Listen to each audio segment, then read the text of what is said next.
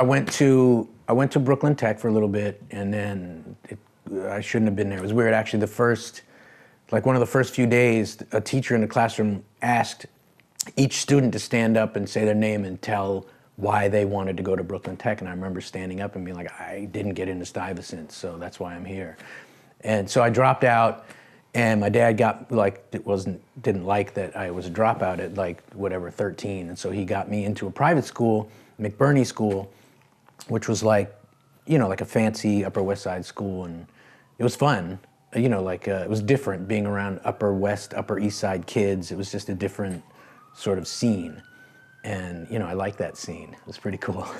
And I didn't last long there. I ended up dropping out again because I guess I'm a dropout, really, by nature. And so then I ended up where, all dropouts go at City As High School, which was like you get a full education of being a dropout and what it means to be a dropout and how to sort of navigate life as a dropout. That's what I think City As School did for a lot of us. And that was down in the Village in my neighborhood.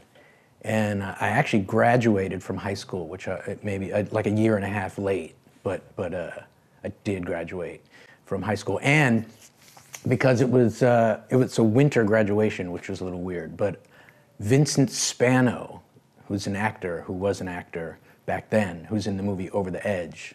If you haven't seen the movie, you should see it. He gave the sort of commencement speech, which I thought was pretty cool. And then, I'm just going through my whole history of education. I hope that's okay with you all. And then my mom sort of gave me this talk. She didn't really give me very many talks, but this was one where she was just like, I don't really care what you do, but, she didn't say I don't care what you do, but she was like, I just want you to do something.